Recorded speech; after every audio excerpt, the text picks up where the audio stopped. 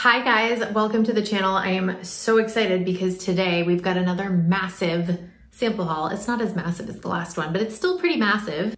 We've got 11 fragrances and I'm very excited to share my thoughts. There's some pretty hyped up fragrances in this bunch, so stay tuned and fasten your seatbelt. All right, I'm gonna spoil alert this sample haul and let you know that the AMOUAGE Guidance 46 is a part of this haul, and I literally can't smell anything else. Like, I haven't even opened it yet, and it's completely taken over the sample bag, the box, all the strips.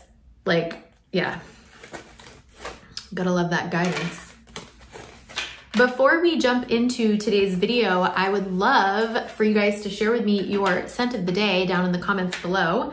And I'll share a fun little layering combo that I put together. I got the Cocoa and Shea release from Bath & Body Works. I got the oil and the body cream. It's like honey infused cocoa and shea. So I used those straight out of the shower, and then I doused myself with Jardin de Misfa by Une Nuit de Nomade. And the combo was lovely. I went to the grocery store shortly after and I could tell that people were like loving my scent trail. You know when you can tell that someone like wants to ask you what you're wearing, but they're like maybe a little shy?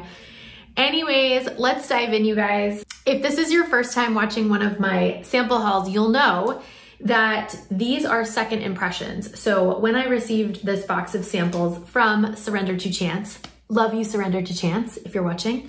When I received this box, I immediately opened it because I have no self-control, and I sprayed tester strips with each fragrance, and I did a first impressions like in my head. So I did look at the notes when I did the first impressions. I have not looked at them since. I've only looked at them one time, and I just sprayed a tester strip. I didn't do any skin wear.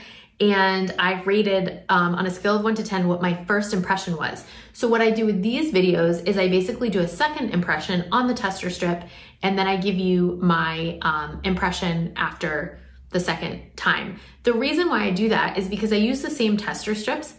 Generally, there's still, a little bit left on the strip, so I can kind of get, it seems like, a more accurate read on the fragrance. But I'm telling you guys, like, all I can smell is Guidance 46. Okay, we're just gonna go with it. So the very first fragrance that we're gonna talk about is by a house that I have been talking so much SHIT about because they changed ownership like 4 years ago, and in my opinion, went downhill. In the majority's opinion, they are like the best thing since sliced bread because everyone loves FLORA. I mean, I just haven't been that impressed, you guys, to be honest. Like, I've been like severely disappointed compared to their older fragrances. But then came Vanilla Skin. And on first impression, I gave this a 9.5. So let's talk about it. Yeah, I actually wore this last night while I was watching Lost. I'm going through a Lost phase. I'm watching all the show from beginning to end. I'm on season 5. Anyways, this is a really woody vanilla. It's got this like vanilla extract, but kind of like floral, like almost bourbon. This is like Vanilla 28 on steroids. I actually think, you guys, I'm gonna make a bold statement. I actually think this is better than Vanilla 28. It's different. It doesn't have that like brown sugar thing that Vanilla 28 is, so I don't want you guys to think that they're like exactly the same. But this seems a little bit more nuanced to me.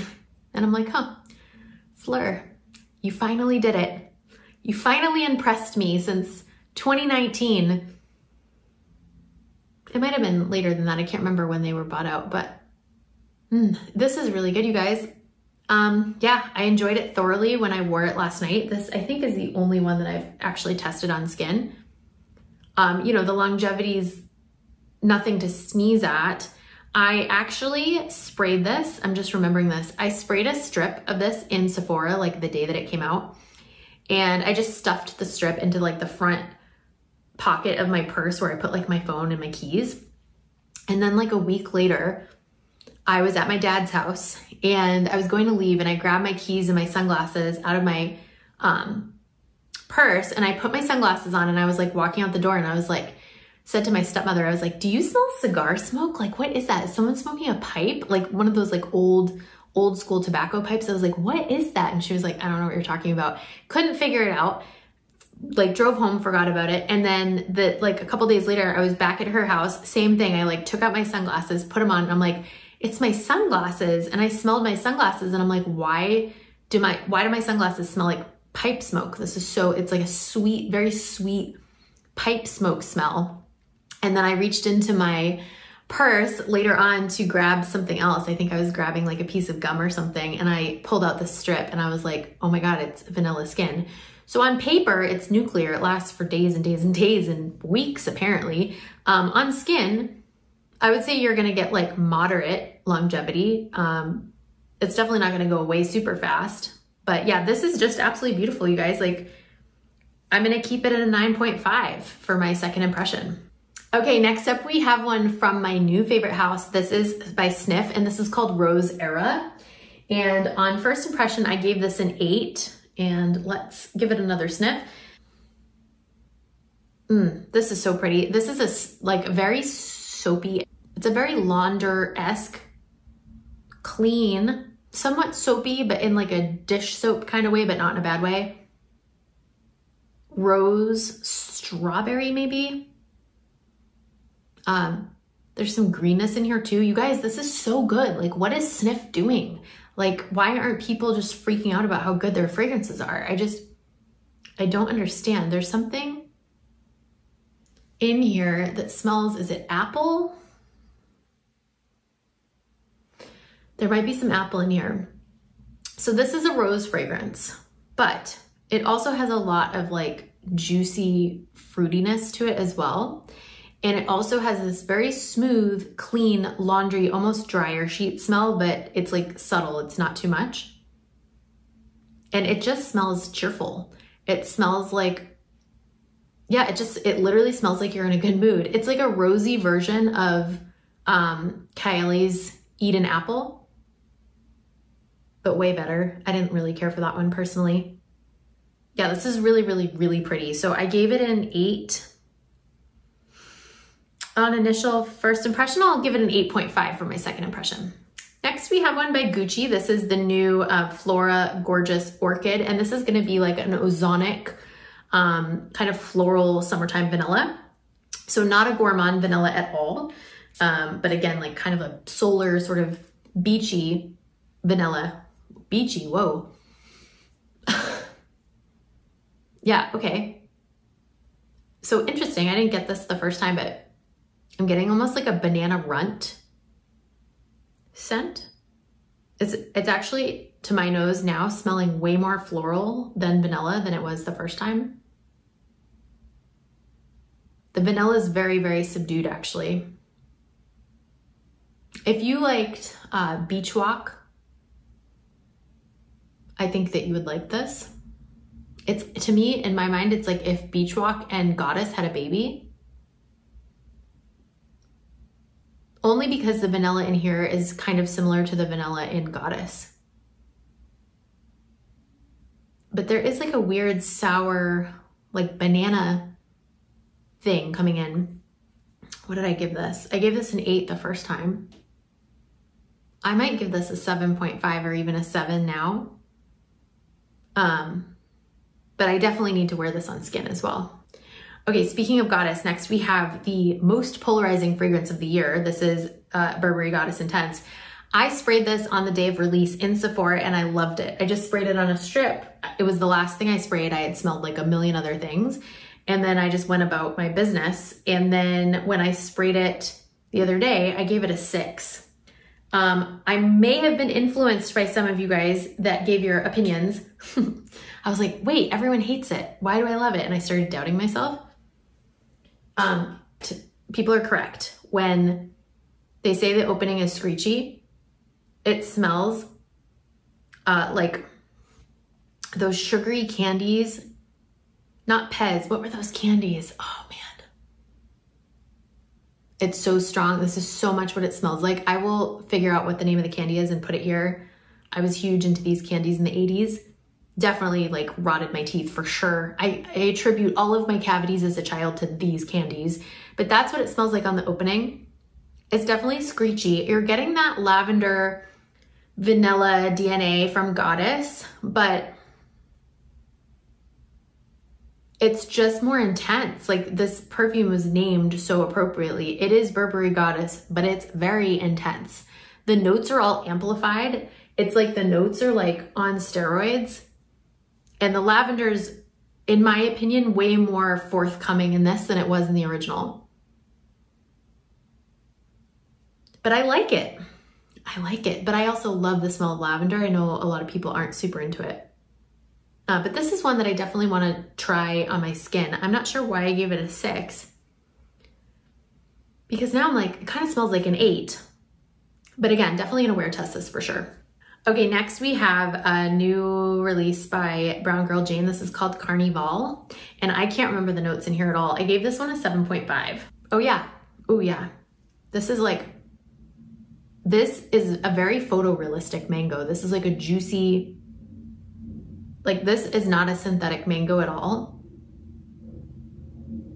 At all. Like, it's the most realistic mango I think I've smelled in a fragrance ever. It's a little green. This is such a beautiful, juicy, there's other fruits in here. There might be guava, there might be passion fruit. I'm so curious about the notes. This literally smells like a tropical, like, fruity cocktail. Okay, so top notes of mango, agave nectar, and jasmine. Middle notes of amber, ginger, I definitely am getting the ginger, and the musk. Base notes of vanilla, pimento, and sandalwood. And it does have a little bit of a spicy kick to it. Yeah, this is really pretty. It's a little bit, not juvenile, I don't want to say that, but it's a little, like, I feel like I could find this in a body mist, but it feels slightly more elevated than a body mist. I'm on the fence about that comment.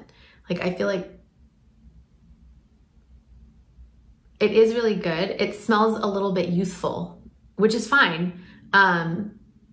Again, I always feel this way about like fruity florals. They just feel a little bit too relaxed and like generic for me, even if they're well done. Like, I can tell this is well done. But I'm definitely gonna wear test for sure. And like I said, the mango in here this is the best mango note I've smelled in a mango fragrance. Usually for me, mango comes across like very synthetic and I hate it in fragrances. But yeah, this smells really good. I am really excited to wear test this. I gave it a 7.5. I feel like that might go up after a wear test. Okay, next we have Grove by the Sea by ARQUISTE, which I am so excited about, you guys. If you know, you know, ARQUISTE is my favorite house. I talk about it all the time, blah, blah, blah. You've heard me talk about it. This is stunning. Like, ARQUISTE, Carlos has this incredible ability to literally recapture a time and place in history and resurrect it with scent. Like, he is such an artist, such a visionary. This, you are literally in an olive grove by the Mediterranean Sea. You're there. That's literally what it smells like. I'm getting maybe a little lavender. I'm definitely getting some thyme, some salty fig, some olives, like briny olives. It's like a little bit of sea air. I'm getting some sort of like, I'm not looking at notes either. I'm like, this is a photorealistic experience right now, you guys, of like a place, I swear. There's something green in here. It almost smells like a pine tree almost. Something like kind of like needly, you know? This is just absolutely gorgeous. And this is not normally the scent profile I would go for. I literally just want to wear this just to experience the magic of this art. It's not something I normally would wear. I just want to experience it. It is absolutely stunning. I gave it a 9. I'm definitely going to give it a 9.5 only because it's not my normal scent profile, but other than that, this is magic. Next, we have a body mist from FLORA. This is called Heavy Cream, and I wanted to love this, you guys. I really did, because I'm super into the like lemon gourmand thing right now. I gave this a 3 on first impression because it smells like baby vomit to me. It literally smells like baby puke. like mixed with whipped cream. It's like,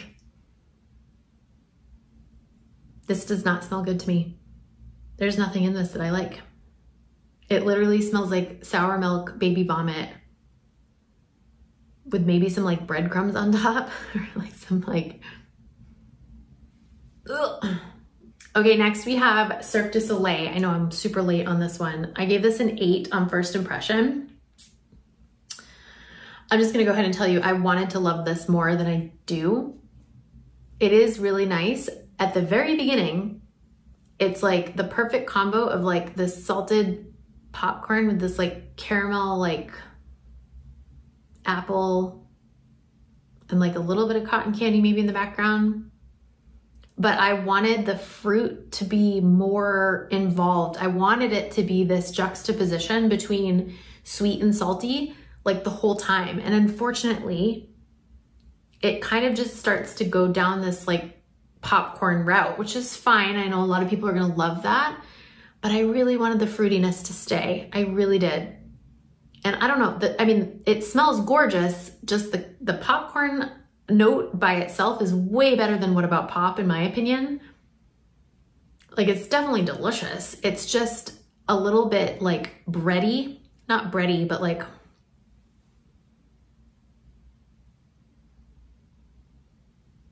I just want the fruitiness in there, you guys. Like, I thought it was gonna be like a caramel, red apple, cotton candy, popcorn thing, like the whole journey, like the whole time. So I don't know, I'm definitely gonna play with this. I might wait a little bit until the temps cool down a little. I gave it an 8 out of 10, and I think that rating will probably stay. I need to kind of let go of my expectation around this and just appreciate it for what it is. Because if I went in without any expectation, I would probably think this is gorgeous. But yeah, let me know in the comments. I bet the dry down, I'm getting some vanilla now in the dry down. I bet that pans out well. Let me know in the comments what you think about this. It's the Cirque du Soleil. Beautiful bottle. Yeah, I just thought this was gonna be Narnia, and it's not. Okay, next we have a DS and Durga. This is their newest release, potentially, or one of their newest releases. It's called Let's Dive. And DS and Durga is similar to ARQUISTE, where they really go outside the box to create different experiences with their fragrances. So I know a lot of people are like, what the hell is this? If they don't understand like the brand concept and like what the brand is aiming to do, they might think this is the most disgusting thing they've ever smelled in their life.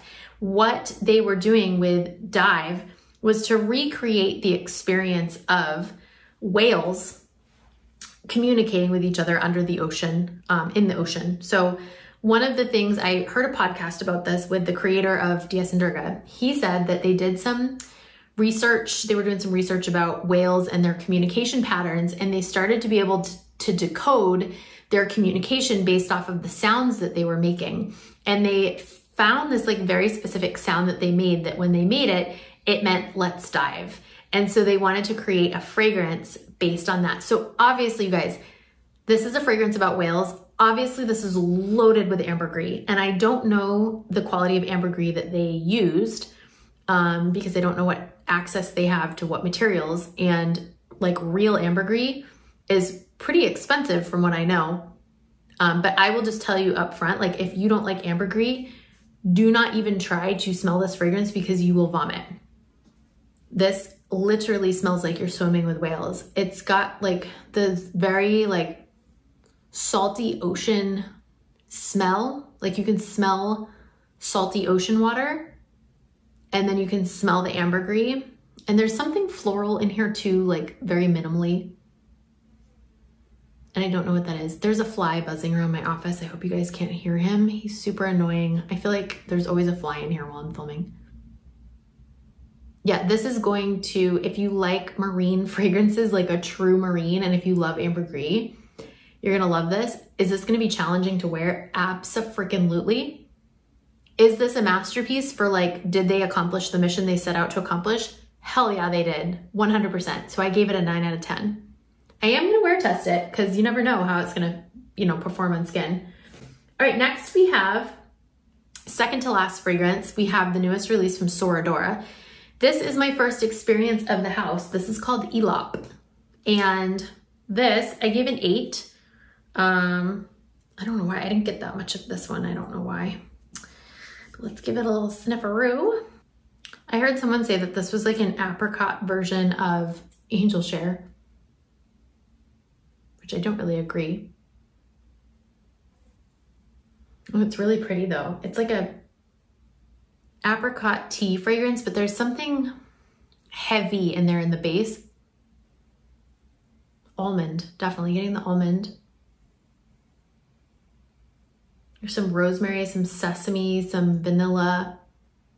Yeah, I'm really excited to wear test this. It's interesting because it's like almost aromatic, but it also feels kind of thick and syrupy at the same time. Really interesting. Yeah, so I gave this an 8 out of 10.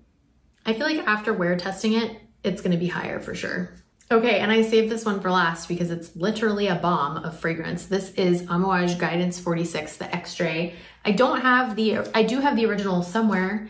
I just don't know where it is, not the bottle. I have a sample.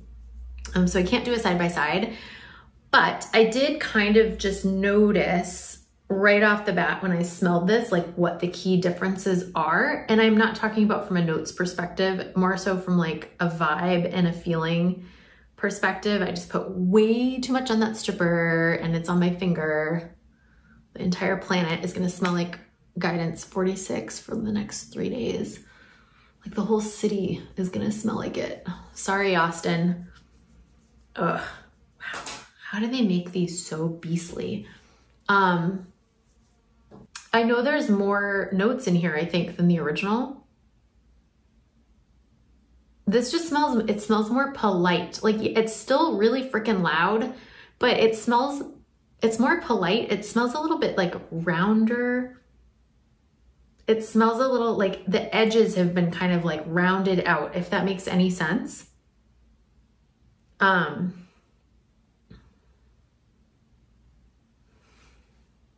feel like it might be a tad nuttier. Okay, so remember how a bunch of people were saying that the original kind of smelled like something that we can't talk about on the internet without getting banned? Like it smelled like lady bits, which I didn't pick up on that until I heard someone say it and I was like, oh, it kind of does. This doesn't. And I wonder like what, okay, let's just look it up. Oh, there's rosewater and almond in here. I'm not sure if those notes were in the original. Yeah, this just smells smoother. It smells more polite. I kind of like this one more, I think. It just, yeah. It smells more feminine. It's definitely different. Like if you put these side by side, you'd be like, oh yeah, like it's obviously the still Guidance DNA, you know, obviously. But this smells a little bit more complex, which is like hard to imagine that it could. I was gonna scroll down to the Fragrantica comments, but have you guys noticed like the people that comment on Fragrantica, I'm like, is this your first month smelling perfumes? Like some of the stuff they say, I'm like, you literally have like, I'm not trying to be negative, but I'm just like, you have no business leaving fragrance reviews on Fragrantica. You know what I mean? Like, I don't know. That's kind of mean, I guess, but that's just my opinion because if I bought things just off of what people said on Fragrantica, let me put it this way. All of my favorite fragrances are absolute, like they get trashed in the Fragrantica comments. So like, I just don't. Yeah. The rose is more prominent here. Okay, yes, someone just said that. I'm like, yes, that is definitely what I'm getting. It's more floral. It's less fruity, it's more floral. Slightly toned down, a little bit more smooth. Yeah, 100%. So I gave this an 8.5 on my initial rating. I do need to wear test this, which apparently now I am because I got it on me. So I'm sure that rating will go up. But yeah, this is my latest sample haul, you guys. And I am going to take a little break on, I'm not taking a break on sample hauls, but my next focus is on actually 2 different houses. So my next sample hauls will be house specific. I have 2 packages coming. One is from the brand Sphinx, which I've been wanting to smell forever. And I ordered it weeks ago and there was like a shipping issue. Customer service was amazing about it. I was getting a little triggered and they like totally just made it right for me, which was great. And then the other one I just ordered last night, and it's the Letta Discovery Set because I haven't smelled anything from Letta yet. I know there's only 3, but I'm super excited. So those will be my next kind of like sample videos to come out. And then of course I've got a new release video coming for you in a couple of days as well. So I hope you enjoyed today's content. Please leave a comment and let me know your thoughts and opinions on the fragrances I shared. Now would be a good time to interject that even if you share a differing opinion, please share it, because I am all about inclusivity of all opinions. Everyone's opinion matters. So please share your opinions below. Let me know if there's anything you're super excited about that I did not mention that's new. And yeah, I hope you guys have the most beautiful day, and I will see you in the next video. Bye.